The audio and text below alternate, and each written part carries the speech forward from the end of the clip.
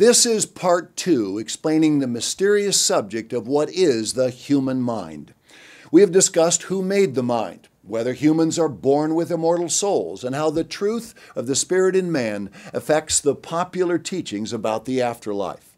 But there is so much more vital knowledge about the missing dimension of the mind that scientists cannot discover. The world to come. The Restored Church of God presents David C. Pack. We now examine the bigger picture about the spirit in man and God's overall purpose, what He is doing with mankind.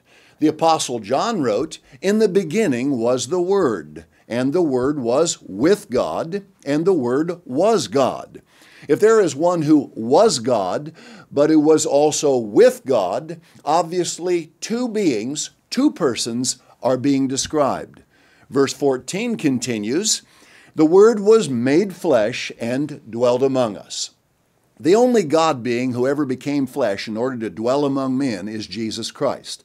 Remember, it says the Word was made flesh. Jesus was not flesh until He came to earth to become the Savior of mankind. Moses recorded the first 5 books of the Old Testament in the Hebrew language. Genesis 1:1 states, "In the beginning, God." The word translated God is Elohim. This word is uniplural, like team, group, family, or church. God is one family, one God composed of two beings. No wonder Christ could be God and be with God at the same time. God added, "Let us, more than one, make man in our image, after our likeness." There was clearly more than one person involved in man's creation. Each animal was also made after his kind. Men are not part of the animal kind. They do not carry the likeness of any beast of the earth. Human beings are made in the image and likeness of God. They are of the God kind. God did not form beasts to be in His likeness, so says your Bible. Recall, Genesis 2:7 states, "God formed man of the dust of the ground, and breathed into his nostrils the breath of life, and man became a living soul." Man is made of physical matter, flesh. While he is not composed of what God is, spirit, he is formed in God's image and likeness.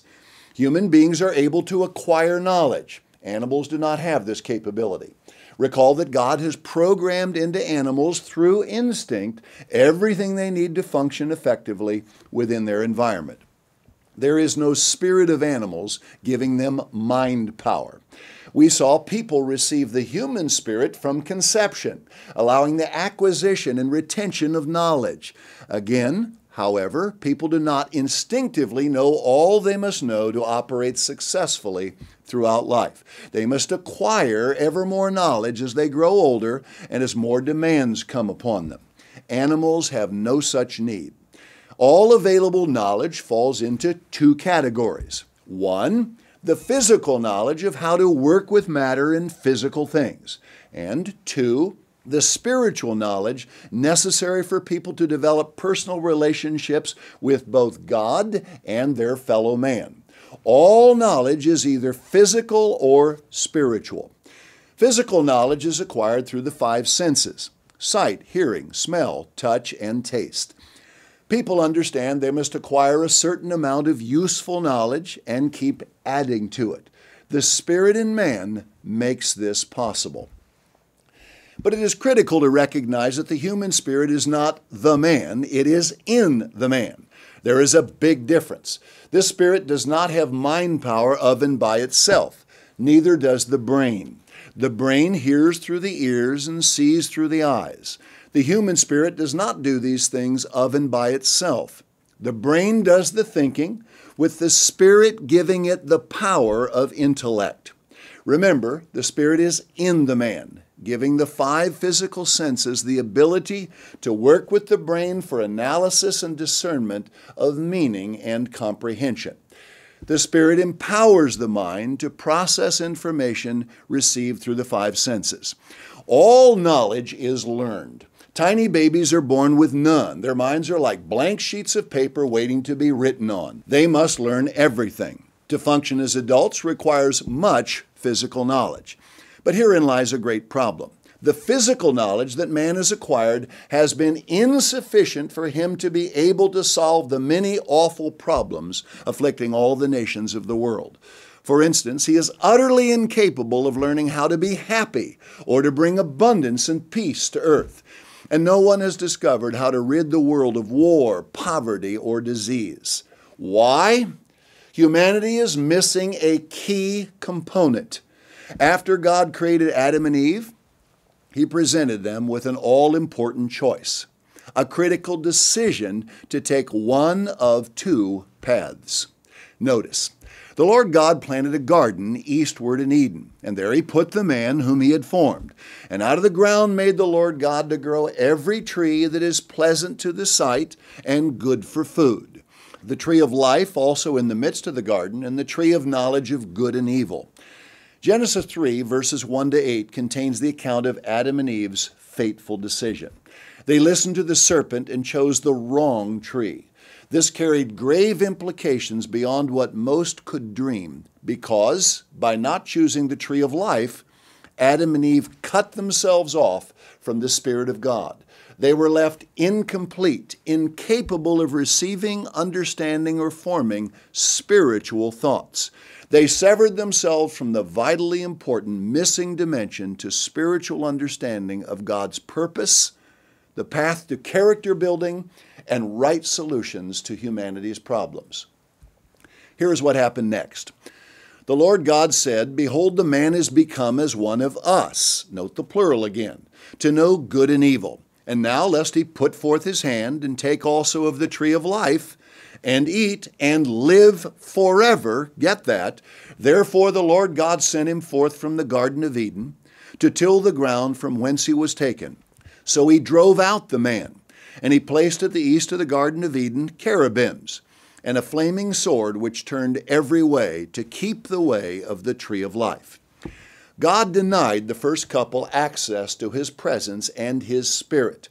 Never His intention, it was the result of their choice. God intended from the beginning to give Adam and Eve His Spirit. It would have joined with the Spirit in man to form a newly begotten spirit life in each of them, and in all mankind to follow.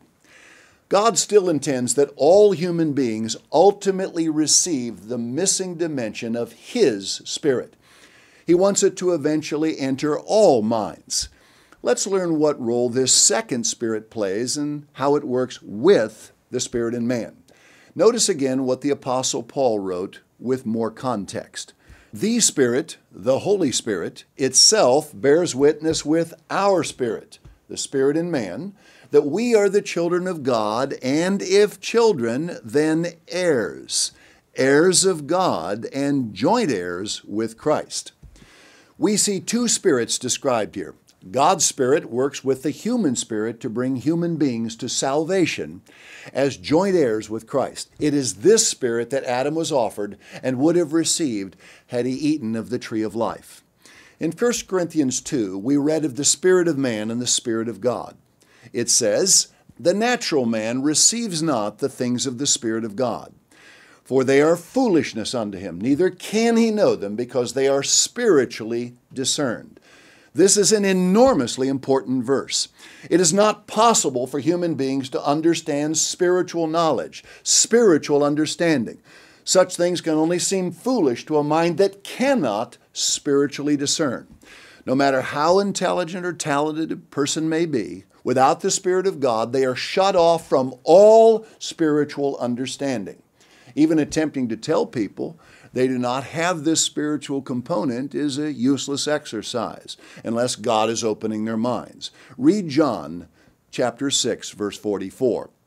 It will seem foolish to them because even this information is spiritually discerned. The more intelligent the person, the more foolish it will seem to him to be told that his mind is incomplete, that he is, if you will, not all there. We have seen that if Adam had eaten of the tree of life, he would have received God's Spirit. He would have learned the way of love, the give way instead of the way of get, practiced by this world. The Bible says love is the fulfilling of the law, and that love is shed abroad in our hearts by the Holy Spirit. Romans 8:6 states, "For to be carnally or physically minded is death, but to be spiritually minded is life and peace." If Adam had received the Spirit of God, he would have had life inherent within him. He would have been an inheritor with Christ as much as any true Christian today. He would have also known the way to peace, happiness, abundance, and prosperity. Adam was given more than a brain. He received a mind containing the human spirit. He had the power to choose, to decide for himself his own fate. He was not forced to follow or be automatically led toward any prescribed path. He had not been programmed or limited to instinctive thinking, as were dumb beasts. When Adam rejected the tree of life, he rejected the opportunity to receive God's Spirit. This would have opened his mind to the plan of God, to why he had been created. We saw that his decision caused him and his wife to be cast from the garden. But their joint decision carried grave implications for all people who came ever after, who could not have access to the tree of life. Adam cut off himself and all mankind from access to God. He rejected the opportunity for eternal life, to live forever. Grasp what this means. Human beings are not finished. They are incomplete. All knowledge that enters their minds is limited strictly to the physical and material. For his sin of rejecting God and the tree of life, Adam was rejected by God and cast from the garden, and humanity was cast out with him. This is absolutely remarkable understanding, unknown to all but a scattered few on earth today, and it has not been understood until our time. God's purpose is never altered. He desires to offer eternal life to all who qualify.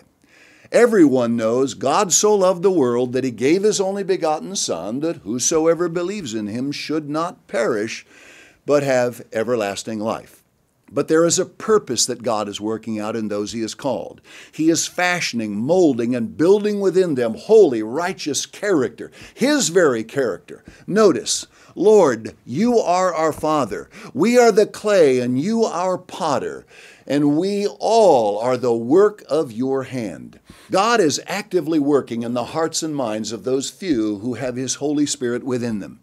Human beings are not born with the character of God, and God cannot instantly infuse them with it by divine fiat. Character must be developed. The true Christian grows in grace, knowledge, and understanding. Read 2 Peter chapter 3, verse 18. He endures a lifetime of overcoming because he is in training for a supreme purpose. This insightful article, "You Can Overcome and Prevent Sin," explains this process. Paul understood how God works in Christians. He also recognized that salvation, Romans 6:23, and even faith to receive it are free gifts. They cannot be earned. This does not mean, however, that God is not working in and does not require good works in people as he reproduces himself. Consider, for we are his workmanship, created in Christ Jesus unto good works, which God has before ordained that we should walk in them. Most will not allow God to work with them. They fight his purpose. They think they know better than the God who made them, and will not be told what to do and will not be clay in his hands. Isaiah also wrote, "Woe unto him that strives with his maker.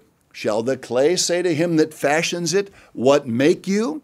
Or your work, he has no hands."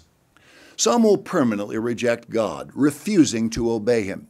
They will trust in their human minds and reject the missing dimension of God's Spirit, which would have led them to eternal life. They will choose to remain incomplete, unfinished in purpose and character. The next verses describe their end. "And you shall tread down the wicked, for they shall be ashes under the soles of your feet in the day that I shall do this, says the Lord of hosts." The wicked will be destroyed forever. Matthew 10:28 shows the wicked will be gone without remembrance. Now this, "So shall all the heathen be as though they had not been." Paul wrote of those in whom God is working. For whom he did foreknow, he also did predestinate to be conformed to the image of his Son, that he might be the firstborn among many brethren. As explained, God is expanding his family, adding more children. Jesus was first, and all others must conform to his image, to his character and likeness. God is making more brethren in a family where all will have the same character and spirit composition. Recall that in the garden, God and Christ made man in their image and likeness. This explains why the New Testament talks of being conformed to the image of his Son. Old and New Testament scriptures match. They fit together in revealing God's purpose. God has never worked in animals. They are lacking in moral and spiritual faculty. They are made for the enjoyment and service of both mankind and the environment, but they cannot acquire new knowledge and have never been offered eternal life. They are not part of God's plan of character building and of reproducing himself. God has never worked in or through animals toward any spiritual purpose. He is at work in begotten, spirit-led human beings. Human reproduction represents the very same pattern God himself uses. The human family is a type of the family God is building. Jesus said, "Except a man be born again, he cannot see the kingdom of God. And that which is born of the flesh is flesh. That which is born of the Spirit is spirit."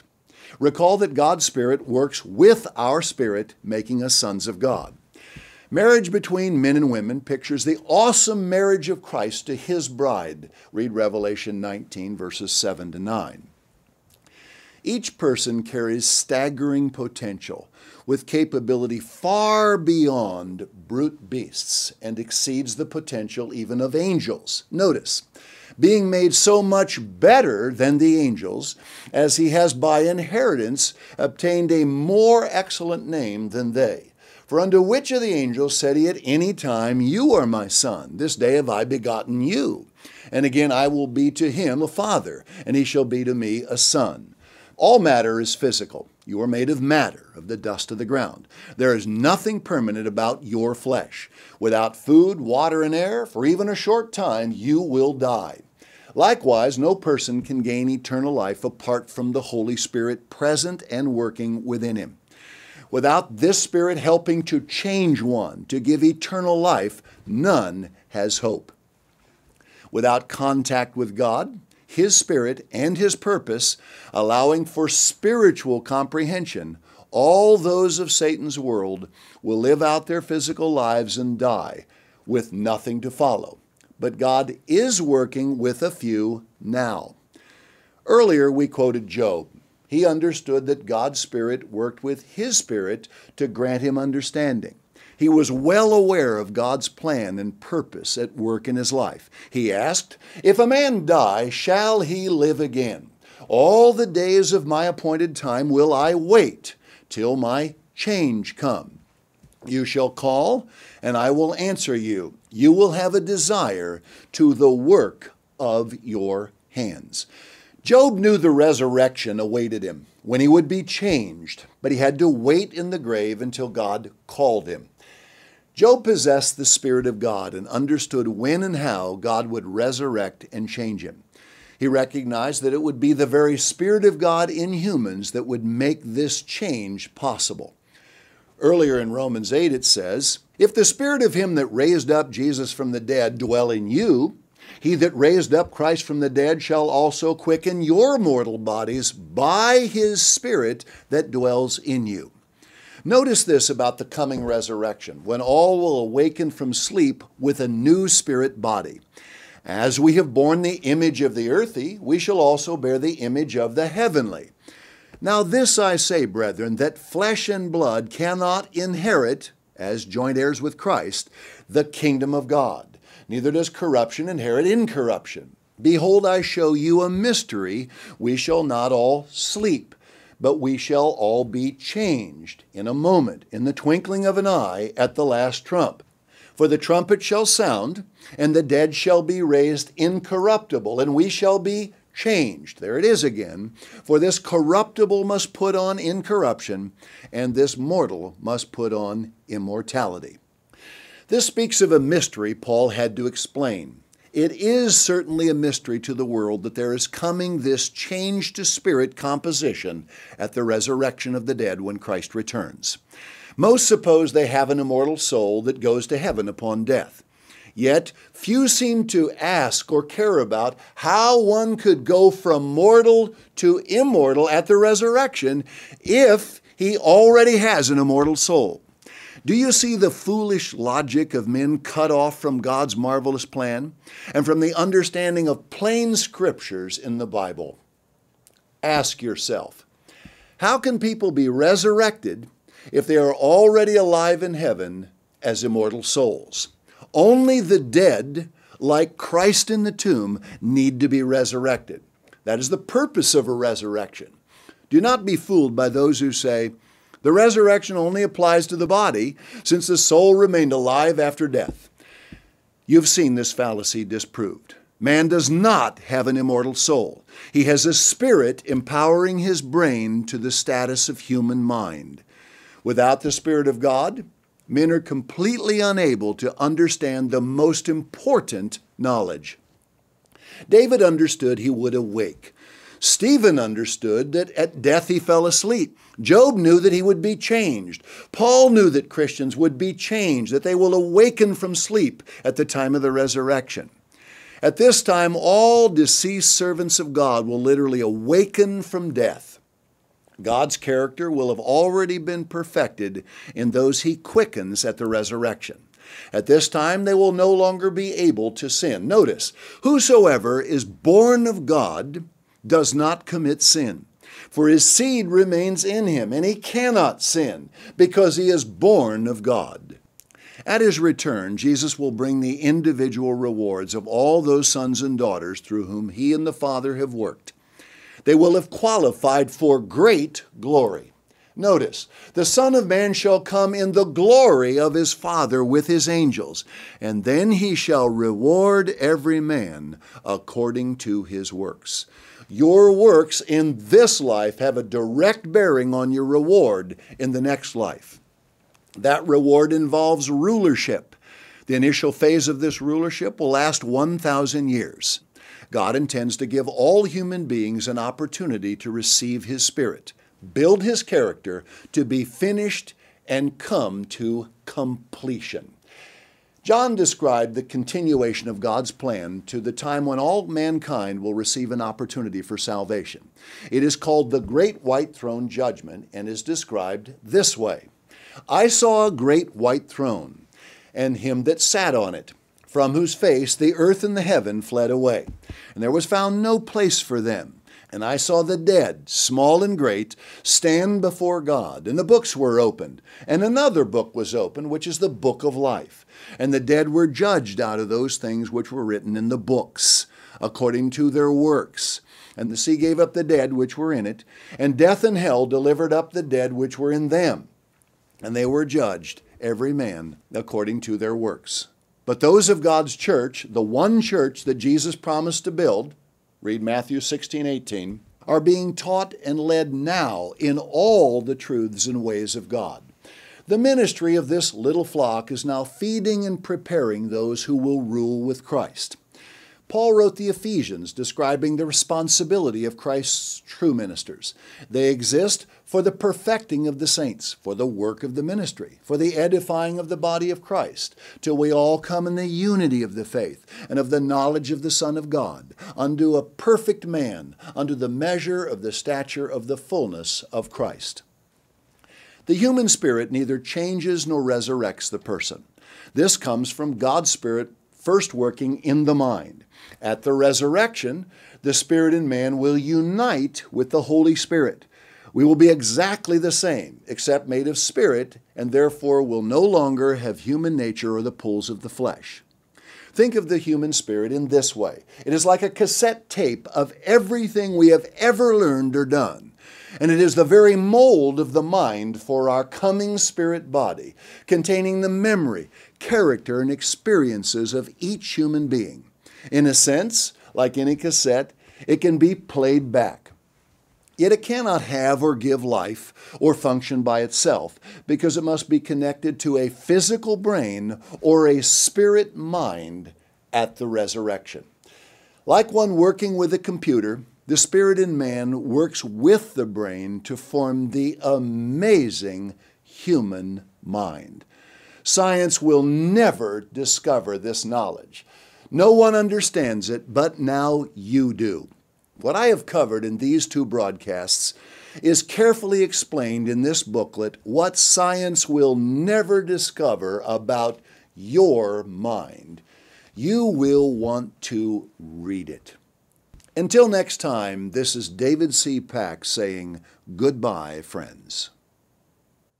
This program was made available by Restored Church of God members and donors from around the globe. Explore our vast library of literature and other World to Come programs, which are all made available free of charge. To order literature featured in this program, call toll-free 1-855-828-4646. That number again, 1-855-828-4646.